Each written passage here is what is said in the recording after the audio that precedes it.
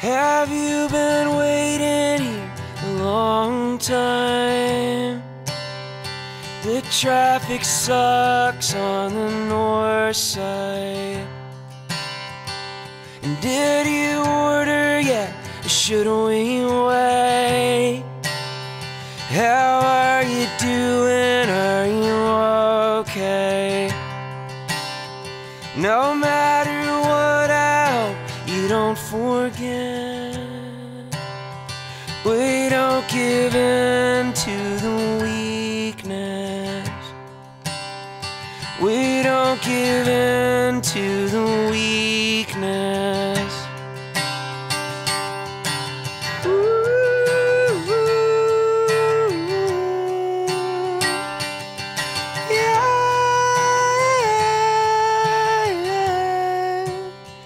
I woke up dreaming of her face again. I hate the way I miss her torment. I've come this far, I know I can't forget. We don't give in to the weakness. And I just wanna lose control. I wanna fly like I've never flown. And I just wanna lose control. I wanna feel like I've never known. Drop that guy, he's just an idiot. We don't give in to the weakness. Just let it go, and it will end. We don't give in to the weakness. We don't give in to the weakness. We don't give in to the weakness.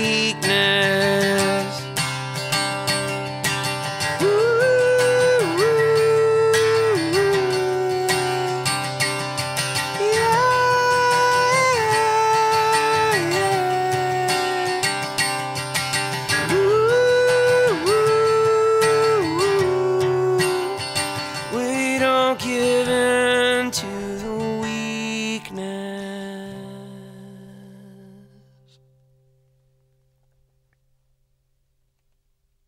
Oh, 1, 2.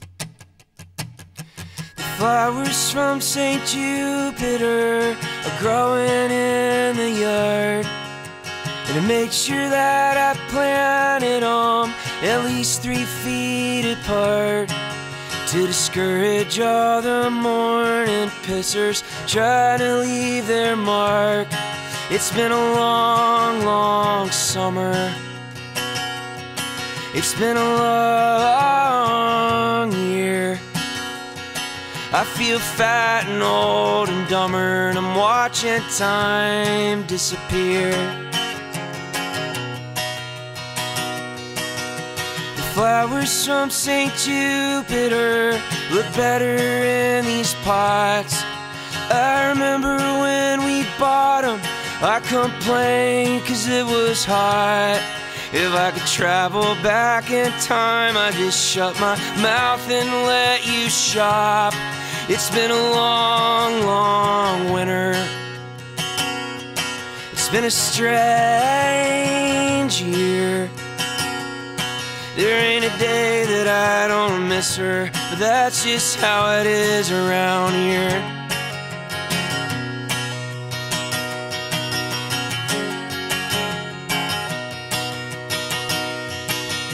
The flowers from St. Jupiter are 50 cents a pack. The ones that grew on Johnson Road are shriveled and turned black. But if it's meant to be, the things that leave someday come back. But that's a long time waiting. That's a hard life. So I'll just keep the fire in me raging, and I'll be doing alright. I'll just keep the fire in me raging, and I'll be doing alright.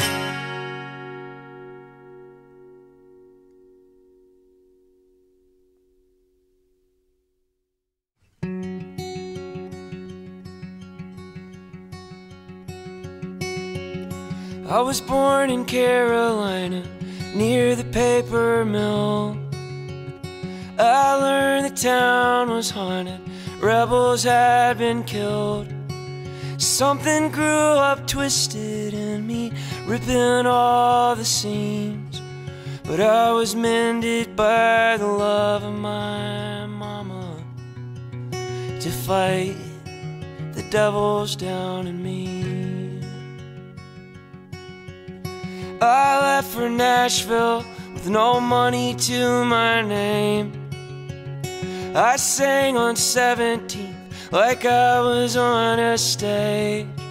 The road that I took then was full of ditches and mistakes, and deep in the shadow of my failures, I saw some things are worth the pain.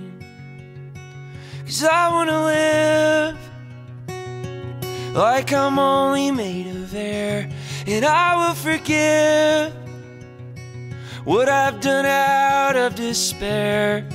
I'm trying to find the happiness and healing in the things that still need some repair.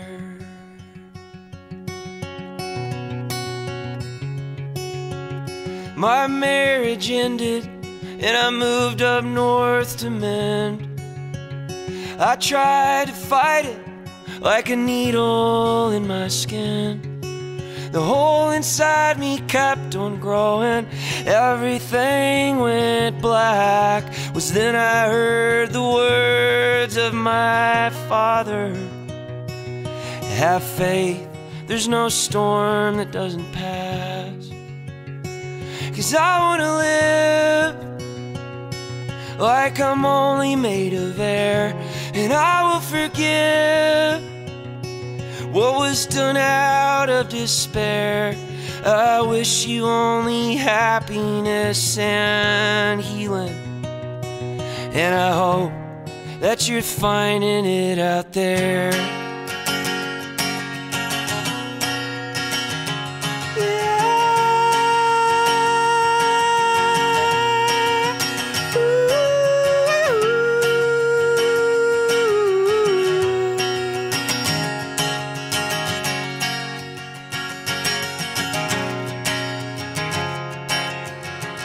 I'll carry every life I've lived into the next.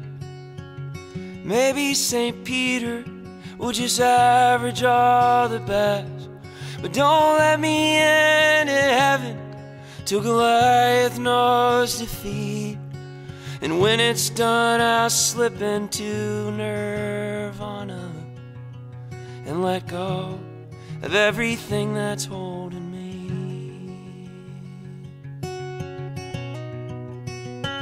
Holding me.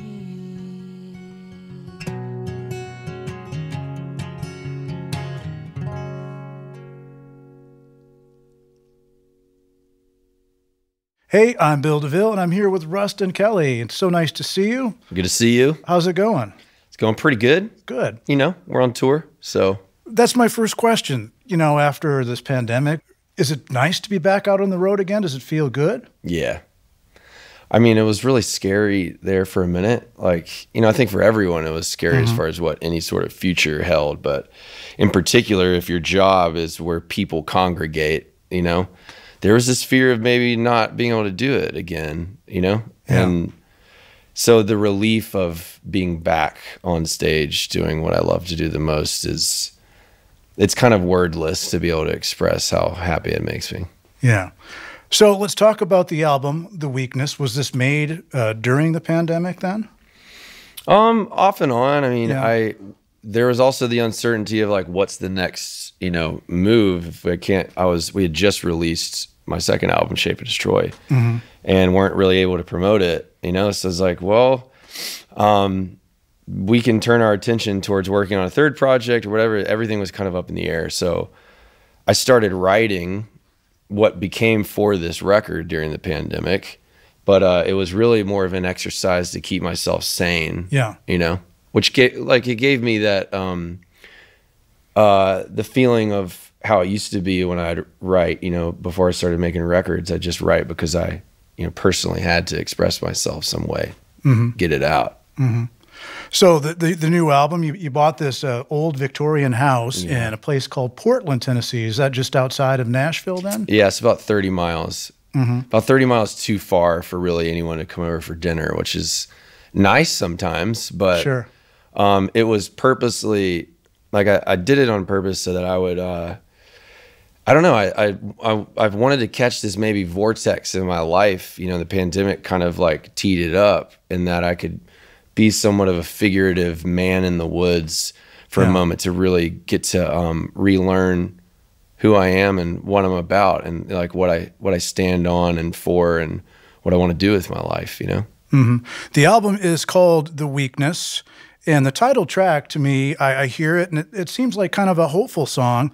It kind of says, keep your head up. It's hard out there. Is there some truth to that? I like that. That's pretty good, actually. Yeah, keep your head up. It's hard out there. I think that's a sentiment that every single person should be reminded of, maybe constantly. Yeah, it is tough out there sometimes. We can deepen our celebrations of the joyous times and make those stretch further past the times that we suffer. But when, you know, we all kind of fall to the human condition of either feeling less than, or falling short, or stumbling, or whatever it is, I think having some sort of mantra is the reminder, and could be that difference between you staying down and getting up. Yeah. And that's what that song was this kind of like cyclical, repetitive, Nirvana-esque, you know, kind of almost annoyingly said too many times, we don't give in to the weakness. Yeah. Personally, for myself. Another song that really caught my ear was Mending Song. And you mentioned, you hear the words of your father, have faith, there's no storm that doesn't pass. Is that something your father really said? Yeah, he's got these, he's from Alabama, and he's got these like truth bombs, you know what I mean? He's also said, you can't steer a boat by looking back at the wake. That's so good. You know what I mean? He's like these really like these idioms that put you in this moment. It's like so clear and almost storybook that you can't help but to, I don't know, have that wisdom be imparted. And he said it at such a time that I needed to hear it. You know, when you feel like you might not make it through something. Like you really, like everyone experiences that. You feel like, okay, like it's wall after wall after wall after wall, and there's never breakthrough that comes clean. And then you hear something like that, and it just hits you right at the time that you need it. And that gave me so much hope. So I had to put it in the song. Yeah, you've done a lot with your father over the years. I mean, I remember seeing you in Nashville at Americana Fest, and your dad was playing the pedal steel with you. And yeah, man. Yeah, he's that guy. He's a great guy. He's the best man, you know, that I know. And at first we didn't necessarily like we weren't super close when in my like 20s. I mean, we were always very close. I'm close to my family, but I kind of pushed some of my family away when I was, you know, doing a lot of use of substances. Overuse is a better way to put it. And it's so amazing that like through music, and as like I got better with myself and took on music as a serious career, him being a part of that in the very beginning has strengthened and deepened our relationship more than I think anything else could. Yeah. You know, one thing you rarely see, you know, you hear of fathers producing sons' records. Right. But rarely do you hear of a son producing his father's record. What in the world was that experience like? That is pretty nuts. Yeah. That's so cool. That experience was one of the most important emotional experiences of my life. Like my dad, you know, he was offered record contracts and publishing and management, all this stuff back in the day in like 1971. He's playing bars and stuff. And he actually won Bob Hope's national songwriting competition. Oh, really? Yeah, and he was offered this like package deal, and he turned it all down, so that you know, I guess coming from Depression era parents, you know, there wasn't really much convincing, you know, that this could be like a livelihood to provide for a family. Yeah. So for him to like re-enter the scene with me. And then when we're on the road, you know, he'd be playing guitar in the back of the bus, and he'd be playing some of these songs that like I'd heard my entire life. I'm like, you should just record these. Yeah. So we did. And I mean, one of the songs on there he wrote when he was 18, you know, so it's 48 years in the making, you know, to have that come out and come out for real for everyone else to hear is insane. I'm so like, I don't think there's anything accolade or award that would beat the feeling of helping him accomplish that. Did you crack the whip in the studio saying, Hell you yeah, got to try this? Yes, I did. Yeah. I mean, because, you know, it's great. We have this like relationship where he listens to my advice on, you know, when it comes to things with like songwriting, and, you know, I listen to his advice about everything else, you know? And yeah, I was in there and just like, no, there's a much better take than that. Like that one, maybe that one, but I need you to get back in there and, you know, lay another one down. Yeah. He's like, what the hell?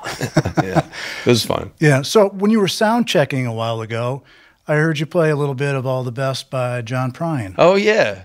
It's Yeah, a good one. It's a really good one. What does John Prine mean to you? John Prine, you know, his songwriting, you know, it's one of those eternal, you know, voices. Yeah. That filters to you. If you're, you know, of the craft and care about songwriting, like you'll hear John Prine. And he definitely in the beginning inspired, you know, this sense of like being able to turn a phrase that was funny, but also deeply moving at the same time. And, you know, I didn't know after hearing that song for the first time when I was young and loving it, you know, that fate would bring me and his son together. Tommy Prine, his record I just produced. Oh, really? Yeah. Tommy Prine, he just signed with 30 Tigers and watched him. And he's like, he just announced a tour. He's actually opening the Nashville show for me at Ascend in June. So me and Gina Johnson, who is a producer in town, she also engineered a record of mine. We co-produced Tommy's debut LP. It's coming out in June. That's exciting. It's nuts. Yeah, it's really nuts, like how Nashville can work like that. Do you think it's hard to be, you know, the son of John Prine, and everybody is going to look at you like, you know, you're supposed to be this, you know, you're supposed to inherit this from your father? And yeah, I mean, I think it depends on what your mentality is with it and why you do it, you know? Everyone has their own mantle, you know? And that question will be asked, but Tommy is so different, but also pulling from, like, it's in his blood, you know? And so I think whenever someone hears Tommy, they hear something very uniquely special. And it's an incredible anecdote in his story that, you know, his father was a master songwriter as well. Yeah. Speaking of you know, legendary artists, excuse me, I mentioned Willie Nelson. Yeah, is 90 this weekend. I heard that. Yeah, I heard isn't that crazy? And he's still out there performing. He's performing today at the Hollywood Bowl. And my boy's selling out the Hollywood Bowl and 90 years old. That's pretty sick. I love that. Are you a big Willie guy? Yeah, I mean, you know, he was just like a figure. He was always there. You know, and I think I speak for everyone when I say we're glad to always have him there. Yeah. You know? Yeah. You have an EP called Dirt Emo. Yeah. Yeah. What is Dirt Emo to you? I mean, look, here's the truth is like, that was a tweet that I made. Yeah. And it kind of caught on. Cause Dirt Emo, I was just like, you know, I mean, I made a folk rock record with Dying Star and Shape Destroy. Like, I don't know really what country music is. Like, I don't really know how to record that. I just kind of know how to, you know, it felt more like Jackson Browne and John Prine, you know, meets a little bit of like Dashboard Confessional than country. Yeah. And so my tweet was like in defense of me not being a specific, like stereotyped, you know, classic, like first album, new artist statement. I'm not this, you can't label me. So I was like, I'm Dirt Emo. It was just kind of off the dome. To me, that's, I don't know. It's just like alternative music, but like, you know, there might be some steel guitar occasionally in there. Yeah. You know? Yeah. Like folk based, but folk is like, I don't know. Everybody sings folk music. Did you grow up on this emo music? I did, yeah. Yeah. Yeah, so like those, I would say my melodies, like my like chorus melodies, they're all so sing-songy. And that is something that like traditional folk music and pop punk or emo have in common. Yeah. These very nursery rhyme, you know, phrased and cadenced melodies. They're just like instantly catchy. Mm-hmm. And so I'm kind of always shooting for that. If I'm singing something, I want you to be able to sing it too. Yeah. Did you read the book Sell Out, the major label feeding frenzy that swept punk, emo, and hardcore? No, I didn't. You should read it. I just finished it up. I got it for Christmas from somebody younger than me, and it was a fantastic read. That sounds like it'd be fantastic. Yeah. Oh, yeah, because that stuff, like the moment that, like, you know, the big wigs found out what the kids like, you know, commercialization stepped in and kind of ruined the scene a bit. Sure did. But there's been somewhat of a comeback. There has. Yeah. No, it's pretty crazy. Like Dashboard Confessional is playing bigger rooms than they ever have now. And, you know, what's funny is that on my first record, the artists that reached out to me first, without me, this is before saying anything about emo or anything like that, just when the record came out, the first artists that reached out to me were artists from that scene. Really? Like Chris Carrabba? Yeah. Chris reached out. Adam Lazzara from Taking Back Sunday, All Time Low, and you know, I'm homies with the All Time Low guys. Still, we talk about playing shows together all the time. Just haven't linked our schedules up. But yeah, and Chris has become a good friend of mine. So it's kind of, it naturally did that. You know what I mean? That's without awesome. Intention, which is cool. Yeah. What's your thoughts? And this is kind of a buzz. Well, 2 letters of the moment. AI, artificial intelligence. What's my thought on artificial intelligence? Yeah. I mean, I think I want it to be something to be scared of because it's kind of fun, you know? But I watched a documentary recently on Netflix about like what, like the fear of AI is a little bit like exaggerated through Hollywood, and that like artificial intelligence is somewhat of a misnomer because like it can't do anything that it's not coded to do. Right. So, I mean, unless someone codes a robot to destroy the world. Which that would be scary. I mean, I think artificial intelligence in music is a threat. Yeah. I think it's a threat to culture for sure. Like, sure, if you want to make like a Kids Bop something and, you know, put a pop song on the radio that's just like for someone to tap their foot, like, yeah, we've had player pianos. Yeah. But as far as that being somewhat of becoming a staple in the studio, I mean, I just feel like that would destroy something. You wonder what would pop up if you wrote in, make a song that sounds like Ruston Kelly. Yo, that would be so nuts. And it like writes a better song than me. I would be so, I don't know. I guess I would be like, you know, it'd be like Terminator. I'd go on the side of the humans, you know, start gearing up. Right. So nice chatting with you. Nice chatting with you too, man. It's Ruston Kelly. Thanks for dropping by. It's been a pleasure to have you here. Yeah, thanks for talking with me. My pleasure. The Current is public media made possible thanks to member support.